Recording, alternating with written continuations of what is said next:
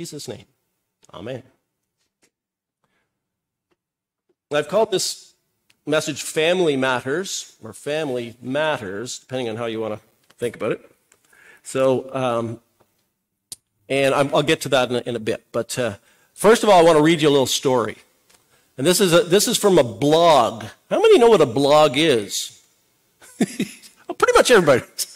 Well, it's basically an article, but it's more of a personal article. People do blogs. Any of us can do them. And some people have a big following of people who want to hear what they have to say. And this is the case of this person, this guy named Matt Walsh. He's a blogger, and a lot of people follow him and are his fans. And that gets mentioned in this article. So just, it's a bit long, but it's a little bit entertaining. He writes this: I came across her in the beans aisle. She had a cart full of groceries, a kid riding along, and another one walking beside her. Well, he wasn't really walking so much as convulsing and thrashing about like he'd invented some bizarre, angry, interpretive dance. He was upset about something. From what I gathered, it had to do with a certain Lucky cereal he wished to acquire. Lucky Charms, baby. But which his mother refused to purchase. I felt his pain. Poor guy. My mom never bought me sugary cereal either. Breakfast candy, she called it. She used to get us Cheerios. Breakfast cardboard, I called it. I felt the woman's pain even more. She could bribe her kid into silence, but she was sticking to her guns. Good for her, I thought. Sure, if she'd only meet his ransom demands, my bean purchasing experience would be a bit more pleasurable. But I was rooting for her nonetheless. Not everyone felt the same way, apparently. I'd met you a few minutes earlier. You told me you were a fan. We spoke for a moment. You seemed nice enough. Then we crossed paths again there by the beans and the screaming toddler. I guess you thought we were friends. You thought you could confide in me your deepest thoughts. You glanced toward the mother and the kid, then at me, rolled your eyes and said in a loud voice, man, some people need to learn how to control their bleeping kids. The lady could definitely hear you, but I guess that was your intention. You had this expression like you were expecting a high five. Yeah, put it here, dude. You really told that young mother and her 3-year-old off. Nice. Is that how you thought I'd respond? What is it about me that made you think I would react that way? You're the second stranger in the last few months to say something like that to me about a mom with a tantrum-throwing toddler. Probably recognize this scenario. Now, we have a buzz, and I have no idea what it is. It's probably nothing we can do about it, and it probably is going out into the world. It might, if it's this thing here. No, it's...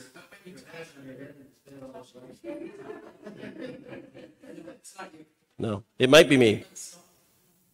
The battery sometimes does that with the battery's cable. So this is kind of about family because, well, I'm going to talk about that in a sec. I guess I have to not jump ahead of myself a little bit here. But before we talk about that, all this needs to be, I don't know, surrounded and hugged and embraced in the grace of Christ. Like whatever, you may think, oh, this is condemnatory towards, people that get divorced or something.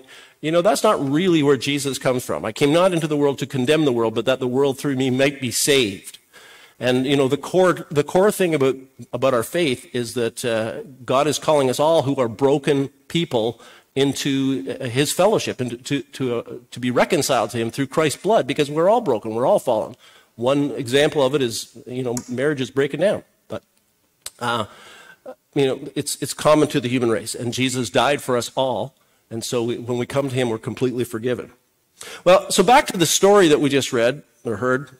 It's easy to criticize the younger crowd, isn't it? So easy. Easy targets. And we see them, and some of us who've been around a little bit longer than others, we kind of look and say, well, that's not the way we did it when I was, whatever. So it's easy to criticize these young families. think it might be my battery. So, you know what? I do have these. Ben, I'm going to get you to go see if you can find them in my office. They're double A's. There's a plastic box of them, and I need 2, I think. Let me just check. Yep. So I think that's what's causing this buzz. Meanwhile, I'll just keep going. So it's helpful to keep in mind the pressures that the families in our day and age and this in society as it stands in the 21st century are under, which most of us, you know, especially our parents and the way we were raised, you know, most of this was foreign to them, and it's a little bit. Did you, no, there's a credenza. Lynn's got it. There's a credenza with a plastic box behind my desk. No, behind my chair. If you find something in my office, good luck. I can say that.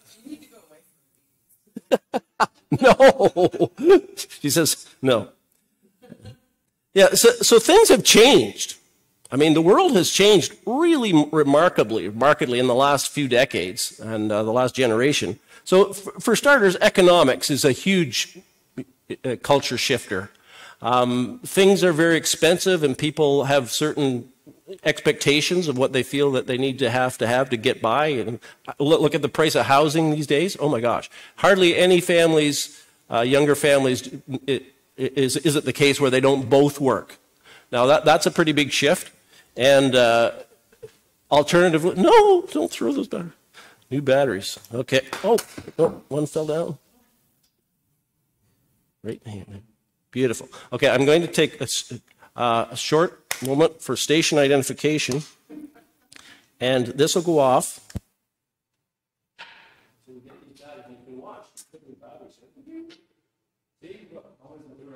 Involving people everywhere.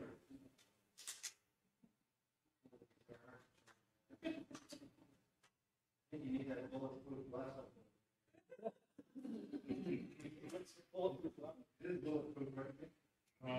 No. They didn't hear you say that. It was suggested that because of my troubles up here that I should have my bulletproof glass back up. Yeah, so economics, you know, both parents pretty much feel like in our world that they need to work. When I was growing up, my mom didn't work. How many here, their moms didn't work? Like that was, I don't know. It was pretty common and not so much at all anymore. Very, very, very rare. And then there's societal influences, just the shift in thinking in our society. You know, there's a huge shift from actually getting married first to living together first and maybe getting married. It's huge. Like I hardly do any weddings anymore. So that's a huge shift. And the influence of what you might call secular media is powerful. Television just permeates our society. But when I was a kid, we didn't actually even have a TV till I was, I forget, 5 or 6, I think. And then we had 3 channels, you know, with an antenna if it worked okay. So, and now, oh my gosh, you know, there's just literally hundreds, if not thousands of channels that are available to us, plus the internet. So people are just bombarded with the perspective of the world around us. And one of the things about that perspective is it idealizes certain, you know, the way people are supposed to be. And this is a huge pressure and very painful for people. Like men are supposed to be like this, women are supposed to be like this. And a lot of people have felt the pressure. You got to be a certain size, you got to look a certain way, you got to dress a certain way. And, you know, that all takes money. And so there's all those kinds of pressures. Plus, one of the big stresses of the media, I don't know if it's stress, but it's just there, is the promiscuous lifestyle of our day. Oh my gosh. You know, like I love TV. I love my sitcoms. I've enjoyed The Big Bang and I've enjoyed Cheers and Friends. But they all just take for granted the promiscuous lifestyle. You know, the people, this one sleeps with that one and then they change it up and away you go. And, you know, they're great shows, but if you're a Christian, you need to kind of hold that out here. This is not the way of Christ. No, this is the way of our world as it stands. And maybe it has always been the way of the world, but we're much more aware of it now. multiplication of available opportunities and pastimes. Also, when I was a kid, we had Cubs, which then turned to Scouts, and we had hockey.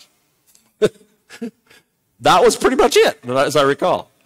You know, nowadays, I mean, we got all kinds of stuff, like all kinds of artistic endeavors and possibilities for kids, and you know, like karate and dance and all kinds of music and choirs and sports that beyond just hockey. So all those, and for adults as well. I mean, you guys could probably do something pretty much every night of the week. There's things you can get involved in. That didn't used to be available. So there's lots of things that kind of are wonderful, but pull our attention. And also the families nowadays feel like there's a certain pressure. If we don't enroll our kids in everything they can possibly do, we're not going to equip them for life, and we're not going to help them get ahead. And it's a competition that's on. That's a huge stress. Technology. Oh my goodness. Where do we begin? Aren't they wonderful? Yeah, you know. I mean, you got these, everybody's pretty much got the phone. In fact, you know, there's a whole conversation right now about the fully vaccinated passport that's supposed to show up on people's phones, and what if you don't have one? But what? You don't have a phone? You know, so it's wonderful. You can reach anybody anytime. You can look up. It's a little computer in your pocket. You can, but how many of us are walking around, you know, well, maybe we should be talking to each other. And so it's been wonderful in some ways. For instance, in the middle of COVID, we've been able to do services that lots of people have been able to access, and it's kept, you know, kind of helped keep their churches going, which is wonderful. But just remember, don't forget to come back. Just please. Oh, I'm saying that right to the camera there, just in case there's some. Now, that won't be possible. So it's a wonderful thing for those that maybe can't come out, or it's just not safe, they're not able, whatever. But we have to be careful to not eschew the possibility of incarnate worship. I mean, Christ came into this world bodily to be with us and personally, and we're called to that, I think, as the ideal way. And the last one, but is just rampant individualism. You know, kind of. There's a whole lot of pressure for us to be us, be you. You know, you just be you. Which, you know, there's a lot of truth to that. I think God wants that. He wants us to be who we're really meant to be. But it's under the realization that we are created by Him, through Him, and for Him. And we'll only find out who we really are in relationship to God through Jesus Christ. And, you know, as He transforms us and heals us of our fallenness and our sinfulness. So just to go after it, you know, I got to do everything for me and take care of me first, can often just segue into something that's pretty selfish and self-centered. So there are a ton of new stresses on this generation, and pulls and temptations, whatever you want to put. And we need to be extremely gracious and extremely understanding and extremely wise.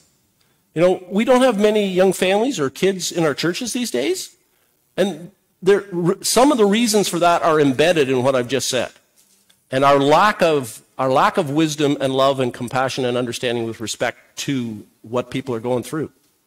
So just pause for thought and pause for prayer, I guess, because we want to reach.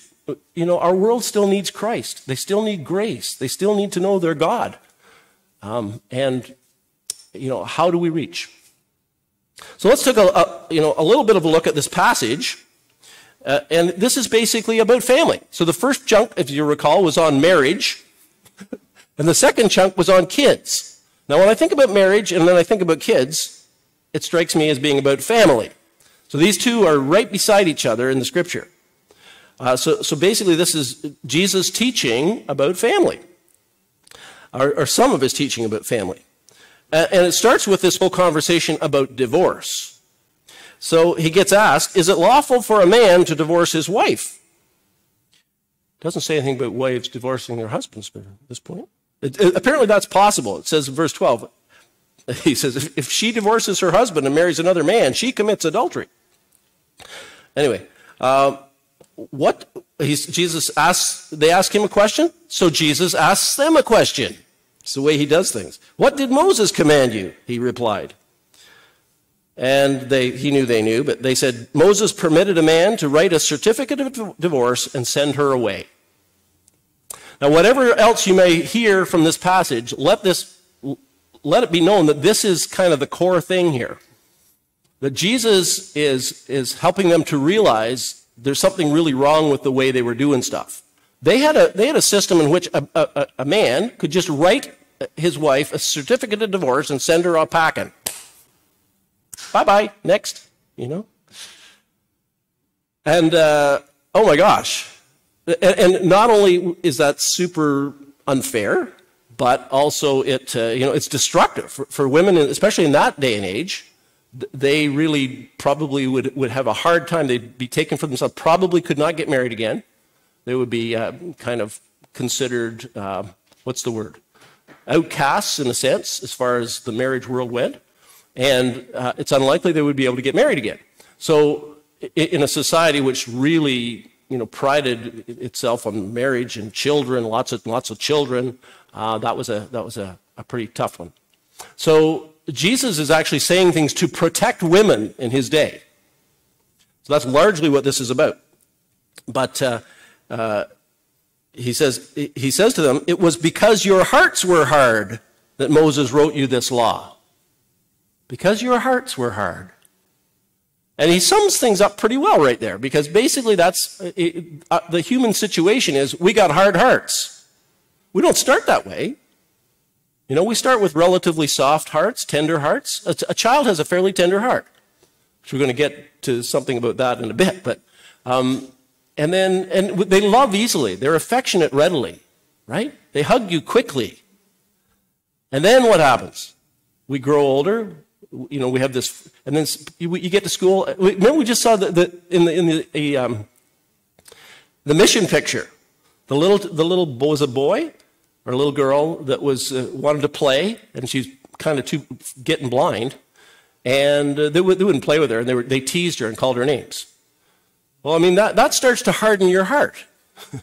And all of us have had experiences like that where friends turned on us even as children, and then we loved people and it didn't work out, and our hearts have become calloused over the ages, over the decades.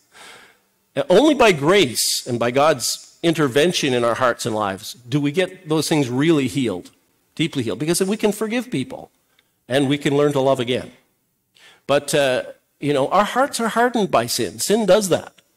The fallenness of the human race. Why are people so, tribalistic? We talked about this recently, and at war with each other. And why is there so much violence? That's hard-heartedness. That's why Christ came, to heal us and forgive us and change us through the cross. But he just says it's because your hearts are hard. But at the beginning of creation, so now Jesus kind of defines marriage, and he goes back to creation. He goes back and he quotes Genesis chapter 2. He says, from the beginning of creation, God made them male and female. For this reason, a man will leave his father and mother and be united to his wife, and the two will become one flesh. Straight out of Genesis 2. And so Jesus is saying, in the beginning, God made it like this, and this was the ideal plan. And notably, I don't know how many of you got an Anglican past. I know some of you that are watching do. And if you had a classic Anglican ceremony, for your wedding, there's a line in it, something like this, that God instituted marriage in the time of man's innocency. Okay? So in the time of our innocency, in other words, before sin came in, before we were fallen, it was part of his good created plan. I mean, lots of other things came in later to kind of rectify, like Christ coming into the world to die for us was a plan to bring back the world to his original beauty. But marriage was in the beginning, before the fall. Interesting. And the two will become one flesh. So then Jesus does a thing here, which is like he was a rabbi, and what rabbis would do would be quote a little bit of scripture and then give it a little commentary, sometimes a long commentary. But Jesus gives it a little one here. It says, it says, the two will become one flesh. So Jesus' comment is, so they are no longer two, but one. Therefore, what God has joined together, let no one pull apart. So that's his little comment. I used to do weddings. officiate at weddings. But, like we've mentioned, not as many people getting married.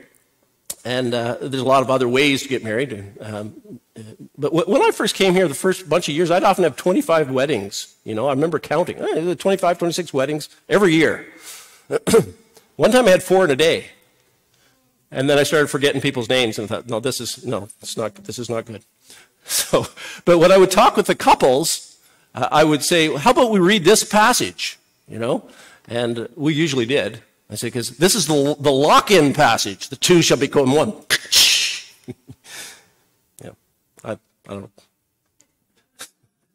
know. And usually they went for it because they wanted to be locked in. So that's how Jesus kind of defines and describes and honors marriage. And then there's this little passage that's tough for us, where he goes in and he's with the disciples in the house, and they say, what's going on? What are you talking about? He says, anyone who divorces his wife, marries another woman, commits adultery against her. And if she divorces her husband and marries another man, she commits adultery. So this is, I think, the hard thing that Ben was mentioning in the beginning. This is harsh to our modern ears, for sure. But basically, he's reinforcing the importance of marriage. And he's using almost he does use a lot of colorful language and hyperbole. You'll notice that he doesn't hold back. He calls them like he sees them. But elsewhere, for instance, in the Sermon on the Mount, he says, if a man looks at a woman to lust after her, he's committed adultery already. That's adultery. But by the way, I like to just not let the women off the hook. I believe that implies if a woman looks at a man to lust after him, she has committed adultery in her heart. Not that, I don't know. We're different, but yeah. So, that's pretty across the board, carte blanche, coloring the human race as broken. So this is kind of another way where he's doing that. But the point is, what is Jesus' attitude, if you will, to those who are divorced? And an amazing story that actually speaks to this is in John chapter 4, where Jesus encounters the Samaritan woman at the well. And if you recall this story, first of all, his disciples are just astonished that he's talking to a Samaritan and to a woman. But he's just doing it. They're having this great chat. And he says, you go get your husband, and we'll have a chat with him too. She says, I don't have a husband. He says, that's right. You've had 5 husbands, and the one that you're with now is not your husband. So Jesus is loving her. He's having this wonderful conversation with her. He knows her background and where she's coming from. He uses her to be his connecting point with the Samaritan village. And he stays there for a few days, and they're all in wonder because the Messiah has come and visited them. And she, this fallen woman, I don't know what you want to say, multiply divorced woman, is his connection point with them. So, he's so gracious and loving. And that's kind of the story we need to take away and hold on to. As followers of Jesus, we need to be like him in that perspective. Our first task in connecting with our hurting, confused world is to represent to them the forgiving, compassionate, patient, sacrificial, understanding love of Jesus, who values everyone. No matter what we've done, no matter where we've been, no matter how messed up we are from the eyes of others, we're all messed up. And we're in need of grace and healing and his love. And he loves each one and knows each one so much more deeply and richly than any of us ever can. But that all being said, Jesus rightly upholds the sanctity and significance of marriage between a man and a woman as God ordained, and thus to be defended, in my view. So the next section is about kids, just briefly. And, they're bringing the children to Jesus. This is this famous story. And the disciples are trying to drive them away. And Jesus is indignant. You love that word, indignant. Isn't that a great word? He's like, what are you thinking, you guys? You idiots. Why are you, let them come to me, he says. Anyone who will not receive the kingdom of God like a little child will never enter it. And he took the children in his arms, put his hands on them, and blessed them. And Jesus' love and regard for children is famous, really, because of this. We almost sang that song, "When mothers of Salem their children brought to Jesus." The only place I can find it is in the oldest United Church hymnary. So if you know that, that's where you know it from. And basically, Jesus is telling us children are to be loved, they're to be respected, they're even to be studied. Because, we've lost so much that children have that we don't, that we need to study them and learn how to be childlike. Because they're often guileless. They're not, especially the littler they are. They'll have the chocolate all over their face, and I didn't eat any cookies. Yeah, right. They're genuine. They just be themselves naturally. They don't pretend. And as the years go by, we tend to become pretentious and not be who we are. They're spontaneous, they're joyful, they're affectionate, all that kind of, they're curious as all get out. So in all those kinds of things, not the tantrum in the supermarket so much, we need to learn to be like children again. So they're to be treated with great dignity and led by us and taught by us with humility, as their servants, not as their lords. And they need to be allowed to come to Jesus. Suffer the little children to come to me, says Jesus. Don't get in the way. Don't prevent. Don't prohibit. Make it easy. Make the path easy for them to come to the Savior, who they need to know. So this, in the first instance, is, of course, the mandate for all parents. But after that, it's for all grandparents and great uncles and aunts and teachers, and anywhere you have kids in your neighborhood that or whatever, that you're in touch with them. It's huge, huge responsibility that Jesus has entrusted to us who are adults. Families are the foundation of relationship, foundation of psychological health, and the foundation of society. Families matter a lot. God set them up. Jesus the Son backs them up and holds them up for us. We would do well, by God's grace, to do the same. Let's pray.